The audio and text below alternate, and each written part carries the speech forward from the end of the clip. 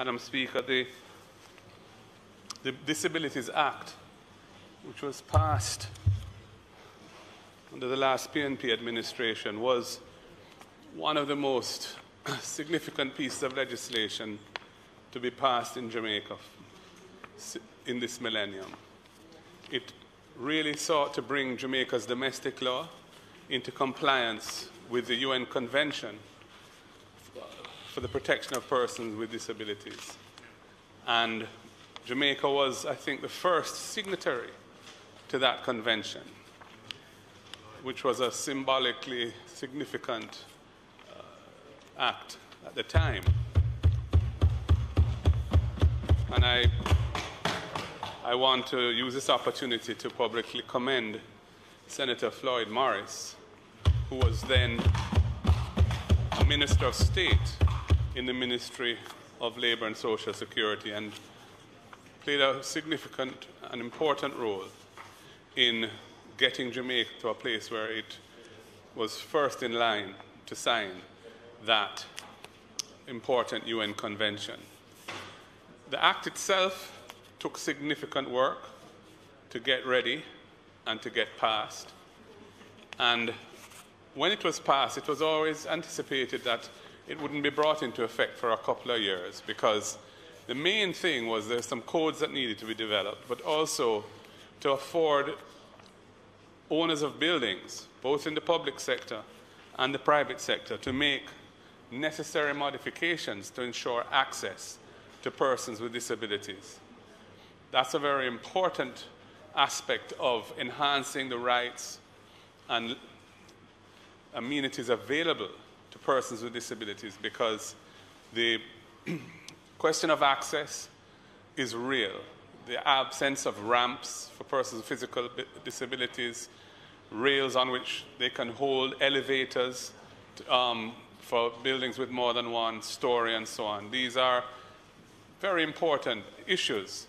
This building that we're in now is not friendly to the disabled. It's very difficult for persons with disabilities to come upstairs.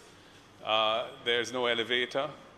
And when we were last in office, I initiated an intervention with the University of Carleton, I think it's called, in Canada, which is an institution with a leading program on accessibility rights for disabled persons. And with the UTech, University of Technology of Jamaica Architectural Department, we had this building carefully examined.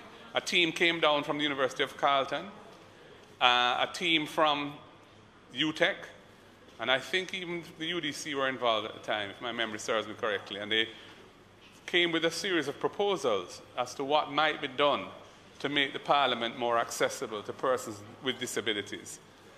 And unfortunately, I've not seen any progress made in that regard. This is about 7 years ago that happened, and the building remains more or less as it was then, which is a disappointing thing, because I think for a Parliament not to take the necessary steps that are to ensure that disabled persons can come here and listen to what's being debated and to see for themselves what is happening is really an indictment on our Parliament.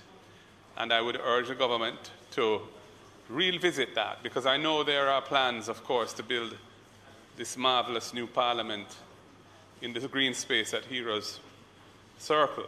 But pending that happening, we are here in this garden house, and we ought to do what we can to make it accessible. I'm not sure to what extent the necessary adjustments have been made in, for example, public sector-owned buildings to ensure access for persons with disabilities. I would have liked the Minister to give us a report on that.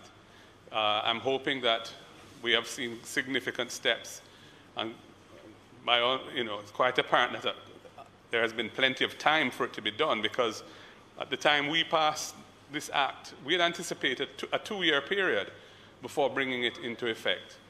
We have now, I think, gone nearly 7 years. It's still not in effect, but at least the minister has announced a date next February 2022 when he intends to bring it into effect. I would just like to know the state of readiness in terms of the preparations around the practical matters that affect persons with disabilities. And access is a crucial aspect of that. Access in every sense of the word. Access, physical access to buildings, being able to use bathroom facilities comfortably, being able to get upstairs where offices are upstairs. These are all very important things. The fact of the matter is that the community of persons with disabilities is one of the most disadvantaged communities in Jamaica. Very high levels of unemployment. Often they live in very difficult circumstances. Their mobility is very challenged. And Jamaica is not a very forgiving place for persons with disabilities. And the legislation that was passed is designed in part to change those attitudes, to make us more compassionate and understanding of the needs of persons with disabilities and to ensure them full citizenship in their own country.